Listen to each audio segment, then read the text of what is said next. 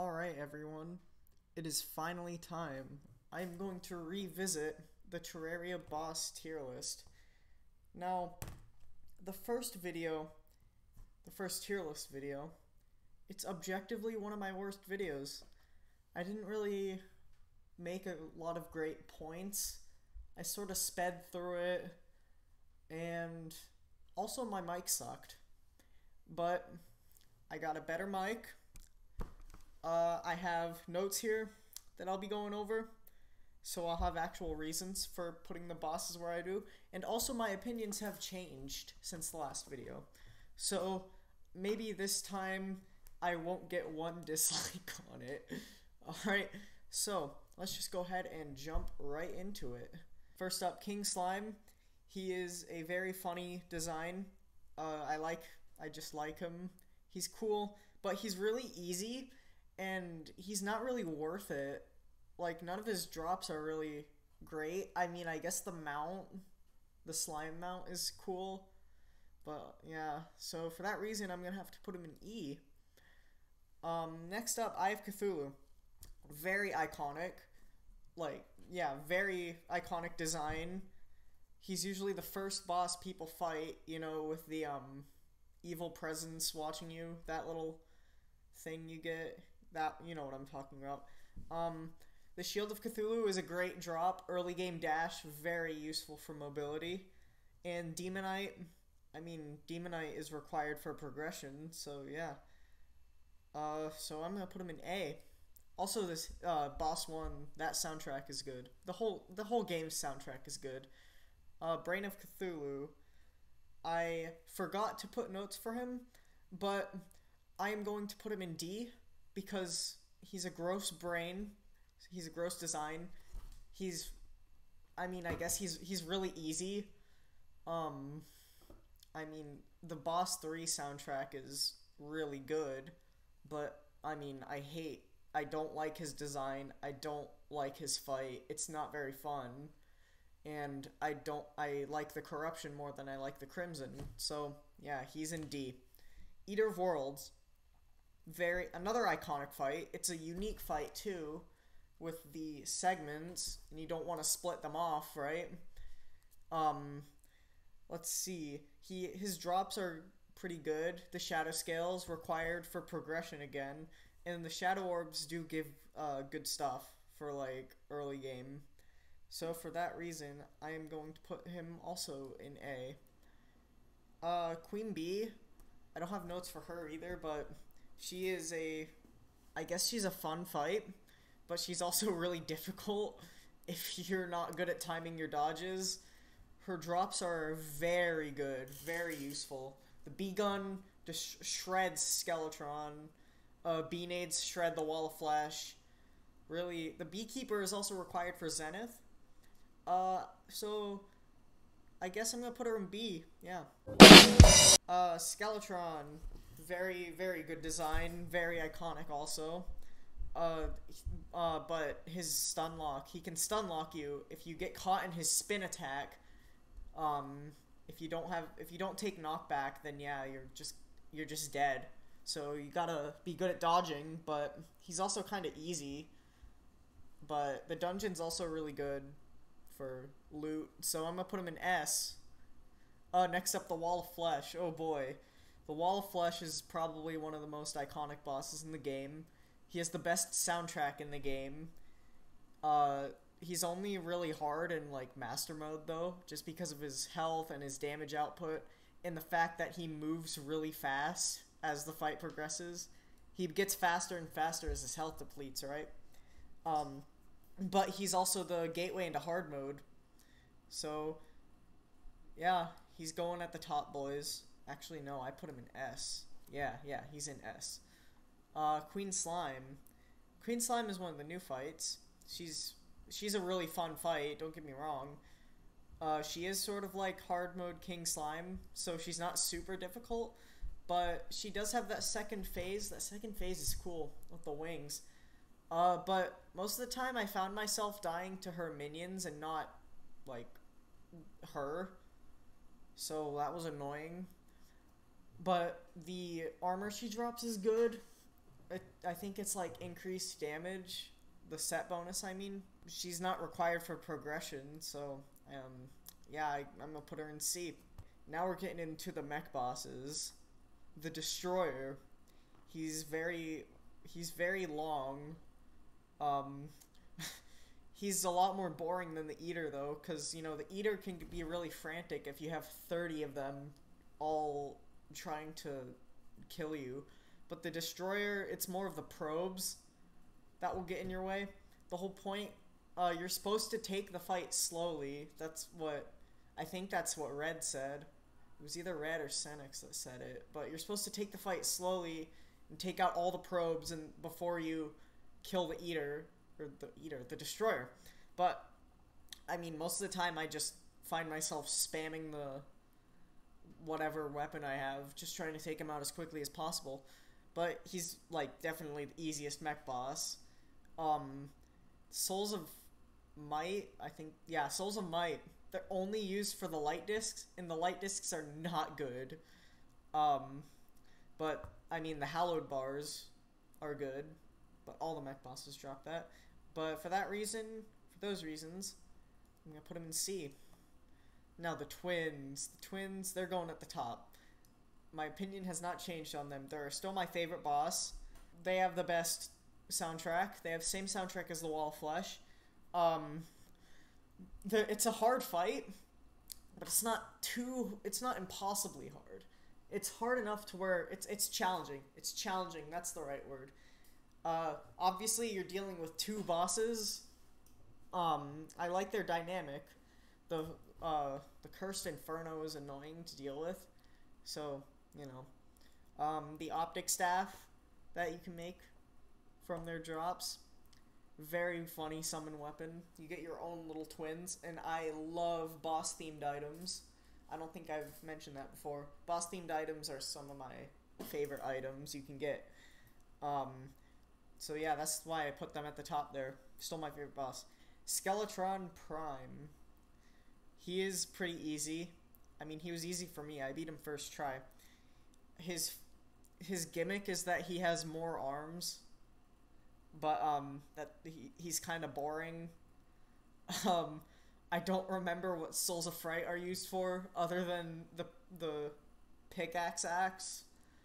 But yeah, I just feel like the twins are the most useful of the mech bosses. I mean, I've always found Prime kind of boring, so he's going in D. Plantera. Alright, Plantera is the main boss that my opinion has changed on. I did some time to think over it, and I realized that she's actually one of my favorite bosses now. One of the pets you can get from the zoologist that's based on her, best pet in the game. Everyone go buy the Mudbud. Very funny, very worth it. She moves. She's moving. She just goes really fast, you know. She's a very pretty flower. Flowers are pretty. I've mentioned this, but I actually grew on her a lot more, and her theme is really good. That heavy metal guitar shred. It's like a nice juxtaposition. You're fighting this elegant flower, and there's just a shredding guitar in the background. I like that. So for that reason, she is going from, I think I put her in D tier last time, all the way up next to the twins there. Golem. My opinion on Golem has not changed. He's a stupid rock. He just punches you. Easier than King Slime.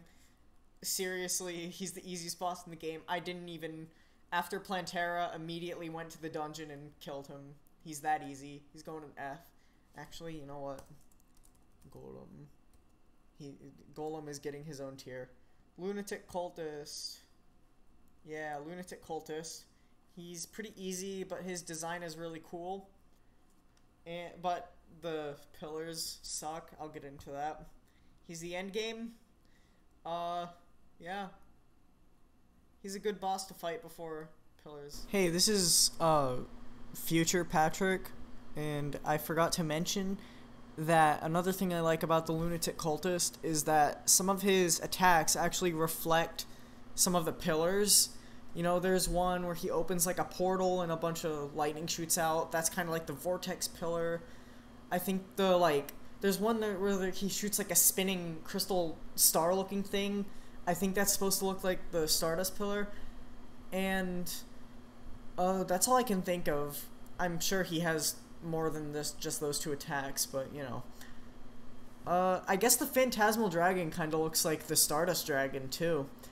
Yeah, that's all I got. So, back to the video. Okay, Empress of Light. Really good boss theme. It's different. It's a bullet hell. Bullet hells are fun, but I'm not good at them. I'm not good at dodging. So, I've never fought Empress legitimately either, so I guess that could alter my opinion too. But I guess I'll put her in B, next to the cultist there. Duke Fishron. My opinion on Duke Fishron has changed. I did not give a good reasoning as to why I hated him other than, oh, I fought him too much and I got bored of him. That's a really stupid reason to put him in E tier. Duke Fishron's design's really cool. I don't actually really care for the new soundtrack he has. I just don't think it fits him that well. Obviously, that's an opinion that people do not have. He does have a fun fight and a unique fight, and I remember for a while I kept hearing that he was the hardest boss in the game. I can see that, but I struggled with him for a bit, but then when I learned his patterns and killed him, then I just kept killing him. He wasn't that hard after I got used to him. I've not fought him in expert mode, though. I know he has that third phase where he teleports, you know. Anyway, so I'm moving Duke Fishron to a B tier. He'll go top of B tier. Why not? And then we'll move that around a little. Yeah. Alright, now we're getting into the pillars. My opinion on the pillars hasn't changed either. Worst event in the game. I don't like you have to kill 50 enemies for each pillar to kill them. But the weapons are good. I mean, that's all you do the pillars for, besides summoning Moonlord. But so I'm going to put them in Golem tier because I don't like them. Moonlord, I love this fight. I love Moonlord. Great final boss. He doesn't despawn. The whole world is the arena. He'll just teleport to you using instant transmission or whatever. He is literally Cthulhu. Just keep running. You just gotta keep running. Luminite stuff, or like, you know, the stuff you can make with the fragments and Luminite. It's obviously the best stuff you can get.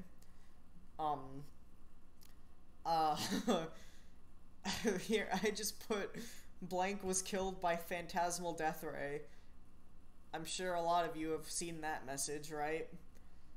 His drops are really funny too. I love the Star Wrath, one of my favorite weapons, and Meowmere is obviously really funny too. But, I mean, for a final boss, excellent final boss. Great job, Red, you did it. He's going in S tier. Alright, now we're getting into the event bosses. Alright, first up, the, what's it called? The Eternia Crystal, the Old One's Army. Yeah, that's it. Old One's Army. Betsy. I mean, I like it's a dragon. Dragons are cool, right? I don't know what Dungeon Defenders is. I've never heard of it. I didn't even know that the Old One's Army was based on another game until a couple months ago. I mean, my opinion hasn't changed that much. I think her drops are good. I don't know. I've only done the Old One's Army all the way through once, so I'm not really the guy to talk to if you want to know what that event is like, but purely based on her design, she's going in C. Alright, Dark Mage. He only spawns enemies. He's pretty easy because of that. The book mount is good, I think, because you can get it at the start of the game. Uh, that's about it. He's kind of bland. He's going in D tier. Ogre. I mean, he's definitely got my favorite design out of the Old Ones Army bosses. He has the best looking Master Mode pet too. Best Master Mode drop. He can be difficult because he moves really slowly, and he's really tanky. So if you focus on him, then a bunch of enemies will attack the crystal, right? So, yeah, I do like his pet too. He's going in B tier, but the bottom of B tier. Alright, that's all the Old Ones Army bosses. Alright, the Flying Dutchman. I hate the pirates. I hate the pirates so much. The Flying Dutchman only drops stuff in Master Mode, and the only drops he has are the mount and the relic. Now, the mount is the best mount in the game, but that doesn't justify that that the Flying Dutchman is awful boss. Awful boss. I guess based on the mount, and I don't know. He's going in C. No, I changed my mind. He's going in D. Alright. Pumpkin Moon is next. So, Morningwood. I still like the Pumpkin Moon a lot. The Morningwood, very funny name. Again, not gonna bring it up as to why his name is funny. If you know, you know. I like the tree design. Very spooky, funny. His drops are good, but only if he wants to drop them, because the drop rates for the Pumpkin Moon boss, or any of the event bosses, really are stupid. Ooh. So, I do like his design too. He's going in B. Like, there, I guess. Yeah. Pumpkin, still one of my favorite bosses. Still one of my favorite designs. The light pet in Master Mode is now my favorite pet in the game, besides the little Plantero, obviously. So he's going at the very bottom of double S. Let's see, now we are moving on to the Frost Moon bosses. Now, starting with Everscream. It's another pun name, but this time it's a pun on Evergreen, so I can talk about why it's funny. Evergreen, Everscream, get the joke. I love his design. He's a funny tree. Laugh at him. I like his Master Mode pet too, how it's just a smaller version of the Everscream, but it doesn't have arms. So he's going in at the top of A. Now the Ice Queen, I don't care about the Ice Queen. I think her drops are good, but I don't really care about her design. But the Frost Moon has a really good soundtrack, so I don't hate the Frost Moon anymore. I just don't like it as much. Alright, she's going at the very bottom of C. Martian Saucer. Oh wait, no, Sandtank. I forget about this boss all the time, because the Pumpkin Moon only has 2 bosses. So there's no Pumpkin Moon counterpart to Sandtank. The tank mount's cool, but I don't remember what he drops. So he's going at the very top of D. So I guess he can go in C or D, I don't really care. The Martian Saucer. Now it's time for Martian Saucer. I still hate the Martians, but my opinion has slightly changed. The Influx Waver is a really good weapon. I think it's better than the Terrorblade. Don't quote me on that. I have been very wrong in the past with previous statements. But, he's gotten better in 1.4, because he doesn't have Moonlord lasers anymore. But also the Martians are required for Zenith, which is stupid, because Martians are bad. So he's going at the very bottom of C. Alright, on the final boss that we're doing in this tier list, I don't really consider it a boss. It's a mini boss, but oh well, it's on here. The Dreadnoughtalus. I forget this is in the game because I don't fish during the Blood Moon, but as a great man once said, if it has a fishing minigame, then it's automatically a good game. And Terraria does have fishing in it. But you can only get the Dread Nautilus by fishing during a blood moon. The design's good, the concept is good, but it's really easy to cheese. I think it's easy to cheese. I think I've seen people do it before. I've never fought it legit either, just like the Empress. Wherever she is, there she is. I don't remember. I don't think he drops anything useful besides that one summoning weapon, the bat one. So if you're not playing Summoner, then I guess this is just not worth it. So he's going there in D tier. Alright. This is the final tier list. Again, it's my opinion, so if you don't agree, you don't have to. This is just what I think of every boss in the game. So, I'm glad I got to do this again because I really hate that first tier list video, but I'm gonna leave it up because I, don't care that much. So go ahead and, I guess you can watch that if you want to see my previous opinions, or if you just want to make fun of me. I don't care that much. So, thank you for watching, and I will see you all in the next one. Bye-bye.